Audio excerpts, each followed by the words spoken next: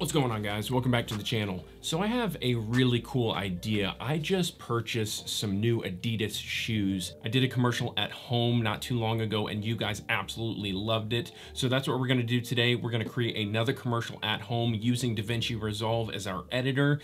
Let's get into it. First couple shots I want to get is the shoe floating, so I figured the best way to do that would be use fishing line. I got this fishing line from Walmart. It was only like a couple bucks. It's only 15 pound, which I didn't need much more than that because it's just a shoe. And I am going to be using a C-stand to hang this to it to get these shots. Luckily for me, this shoe has this little loop in the back, so I'm just gonna try to get the fishing line right through that and tie it, gaff tape it, whatever will work best. We'll see.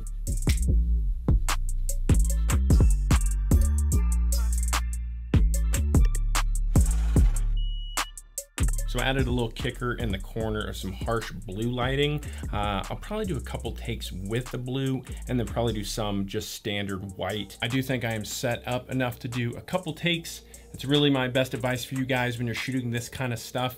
Do a couple takes, see how it looks, build from there.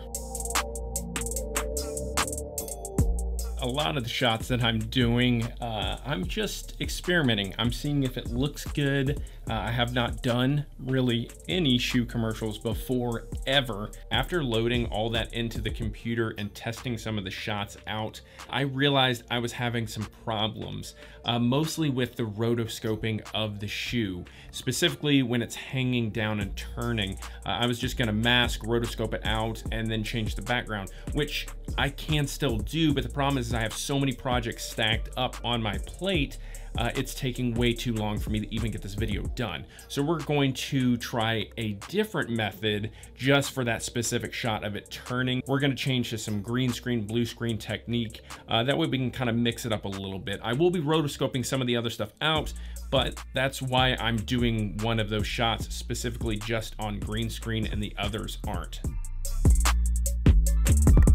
The main thing you want to get with a green screen is the most even light you can across it so you don't have super hot spots.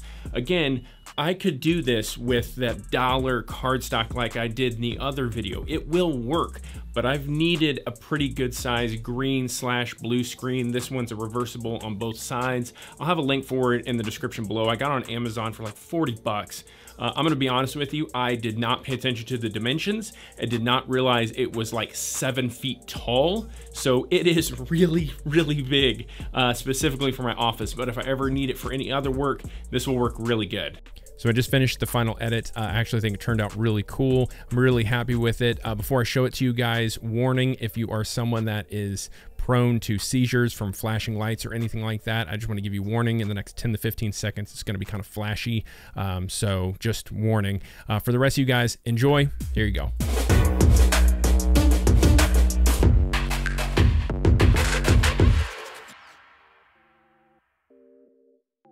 So I was really just going for something fast, poppy, just something that could be on Instagram, Twitter, really anything that was just under 10 seconds is all I was really going for. Now, normally I don't pick the song first.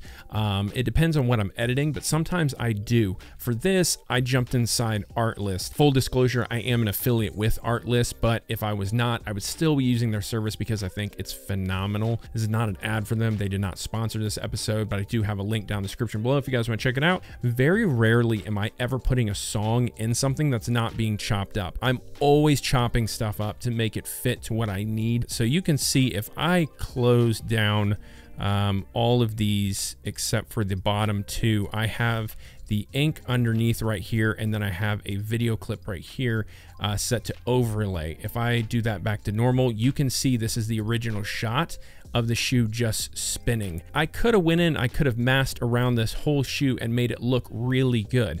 I didn't want to do that for this thing. I wanted to have multiple layers. So the best way to do it was to set it to overlay. I thought it looked really good with the ink pouring in. It's just kind of in there. It's just visually barely in there. And then the next layer, I used the shoe that was floating. Above that, I did another shot right here of the same thing, just on a gray, but I set this one to multiply, and you can see that I actually did mask around it. If I go into the color page, you can see I did just a dirty mask, just went around it.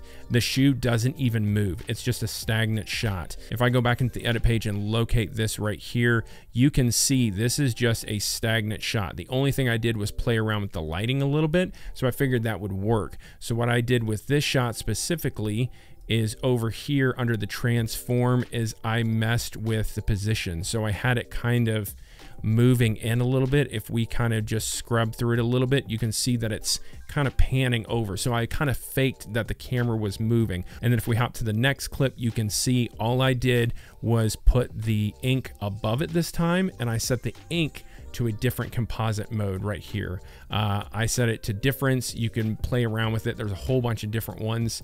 And then underneath, I just left it on normal. I didn't do anything. And all I did was move it to a little bit of a different spot. It's a little bit centered here. And I think I zoomed in and moved it over a little bit. So it wasn't nothing over the top.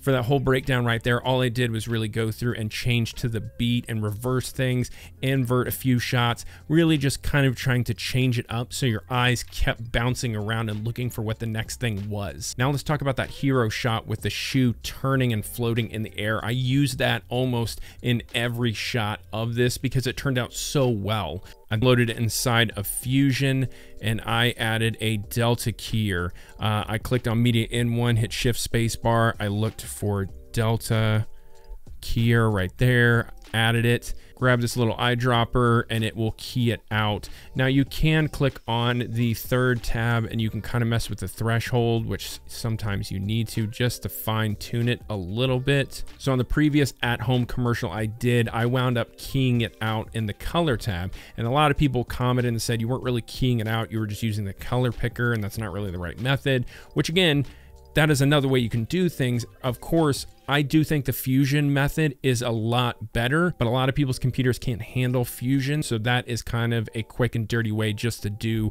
a green, blue screen, whatever in the color page. So after I had everything keyed out, I didn't have to keyframe anything. You can see I have a little bit of the wire up here at the top. So the quickest way to do that without having to mask anything is I went to the crop and I just messed with the top a little bit. Just brought it down just a little bit to cover that up right there because I knew the shoe wasn't moving. No one was really going to notice that little bit right there. I then right clicked on it, went to retime controls, and I went through and I added speed ramps. I'm not going to dive into speed ramps. If you guys want to know more about that, I will put a link in the description below to another video I did. Watch that one over. Then I jumped over here in the transform in the edit tab and I wound up just messing with the zoom, making it a little smaller, rotating it, and really just keyframing and going to town and just making it look different as it was rotating and spinning. If we jump back to the timeline, you can see on some of these shots, I actually tripled the shoe and all I did was click it, hold option on a Mac and lift it up and I just brought in another shoe. And over here in the inspector, you can move it around however much you want. I don't need 4, that's a bit much. So we'll get rid of you. Same thing, some of these shots, I just rotated it differently. On here, I messed with the aspect ratio just by making it bigger, zooming it in and out, really just playing with it to the music. The last shot, which is probably my favorite as the shoe's flying by and reveals the Adidas logo, is actually a lot simpler than you think it is. So I have 2 shoes obviously here. One is stacked on top of the other, and then all I did was grab it and I just moved it in position where I thought looked good. So it kind of looked like they were both being thrown and one was ahead of the other, just rotating out. And I think I inverted one or something just to make it not look like it's the same. If you actually pay attention, these are both the same shoe, which I think is the right shoe. So it really doesn't matter. I wasn't gonna put up another shoe and rotate it in front of the green screen for a 5-second piece. And I actually wound up right clicking on it and going to a new Fusion clip. So it was keeping all that information, everything inside of it, so I was making it like it was a new clip. I then loaded it inside Fusion. To create the mask, all I did was bring in the image. I connected it to a transform node, then connected it to a merge node to my tree. I then added a polygon to the image and I went through and I keyframed the mask basically just to follow around the shoe. and just softened it up. If you actually hop back into the edit page, you can see at times it's not the cleanest mask. If we zoom like way in there, you can see it's kind of bleeding in on it. Would it have looked okay to just have that logo pop up on the screen or been on top? Sure, it would have looked fine, but I think it just adds a little extra something when that shoe's flying and then the logo's revealed.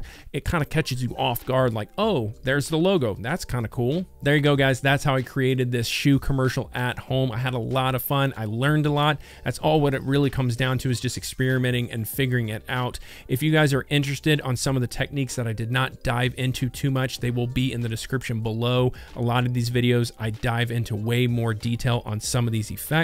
If you guys are new here, give me a thumbs up, drop a comment below, say, hey, what's going on? How's your mom? How are you doing? Subscribe if you haven't already and ring the bell so you don't miss any of my new videos. You guys are amazing. I'm the Iron Giant. I'll catch you next time. Peace.